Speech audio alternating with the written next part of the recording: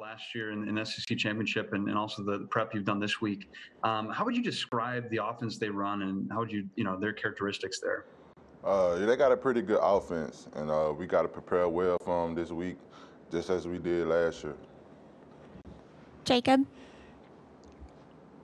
Hey, Phil, Coach mentioned the phrase several times, sustaining consistency and performance. How do you interpret that phrase, and as a leader, how do you kind of put that into motion with your teammates in conversation? Just keep building on it every week, keep preaching it to the guys, and I think we just got to all come together as a team and keep pushing and finish in the fourth quarter. John? Yeah, Phil, last time you faced these guys, obviously you won, but the defense still gave up 46.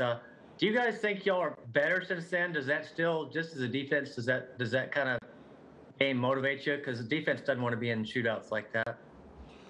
I think we just as good as we can be when we playing all together and we doing the right things, counseling out all the mental errors, and just playing together as a defense, we can be good. But once we get sidetracked and worry about the wrong things, everybody not focused, we can have a little struggle. So I think just going into this game, everybody got to be on the same page and playing together. Michael? Yeah, what looks different against Florida's offense this year as opposed to last year? What about them looks different?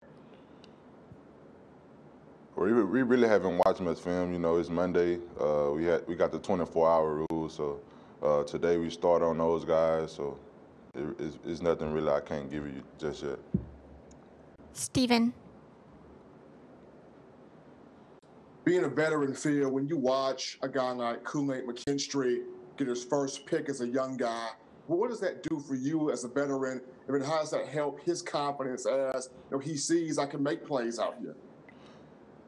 That's a big question. I think Kool-Aid's, man, he brings a lot of energy. I love his swagger, and for him to step up when he got his chance to, I think he took on that role and did good with it, and I'm excited for him.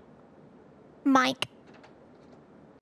And Nick Saban kind of took issue with the way you guys were practicing last week. Just how much of a difference did you notice from the first week to last week, and how can that change this week going forward? It just starts with the leadership. We got to do better in the leadership room, just stand on the guys more, and you got to be more disciplined and keeping the guys hyped, bringing a lot of energy to practice, because that's where it started at. Steve? Phil, if you could comment on Florida's offensive line, what impresses you about the Gator O-line, Phil? Just from watching their game a couple of days ago, I think they really play together as a whole, and they move a lot. Aaron, do you still have a question? Okay, Jacob. Yeah, Phil, just talk about Drew Sanders, how he performed in his first start, and also Chris Braswell and what he brings to the table when he's on the field in lieu of Will Anderson. I think those guys did pretty well. We're going to need them all year long, with Chris being down.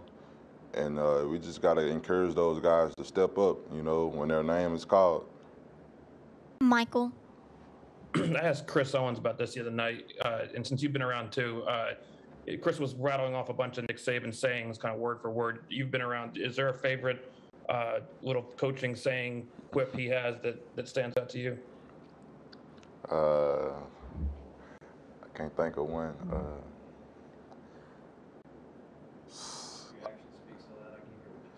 Oh, yeah. Your actions speak so loud, I can't hear what you say. Yeah, that's a good one right there. Final questions for Phidarian? Thank you, Phil.